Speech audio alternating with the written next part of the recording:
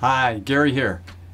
You know, when you were dating a long time ago and somebody said, well, where were you born? What's your date of birth?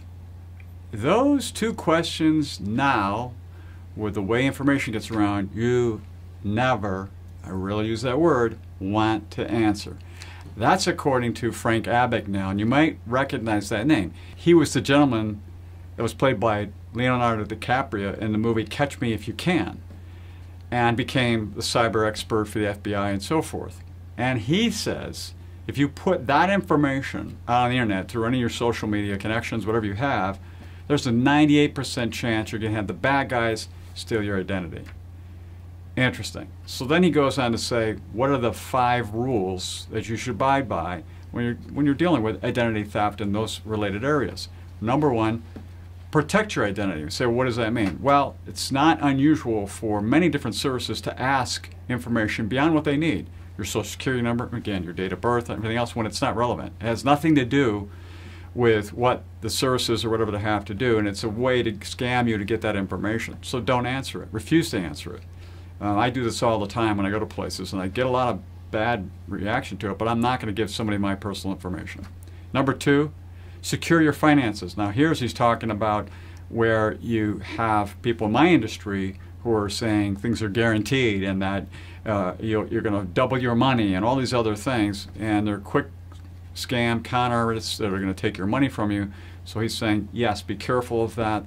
Nothing is guaranteed. Nothing is what it seems to be. Just make sure you're careful with your money. Number 3, preserve your digital presence.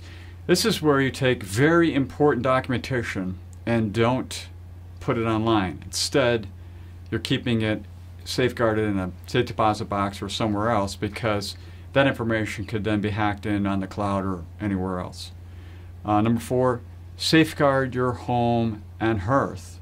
Now this is interesting, and this probably happens to you. It happens to me.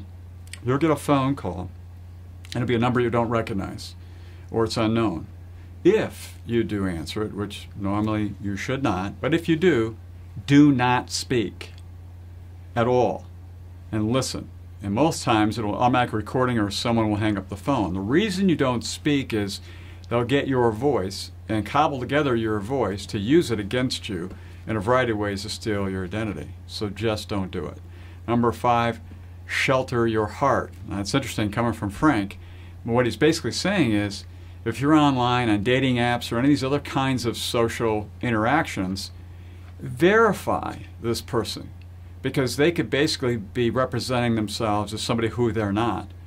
And many bad things can come out of that by pulling your heartstrings. So make sure you can verify the claims that they're making. Go online and research to make sure that is true who they are on that.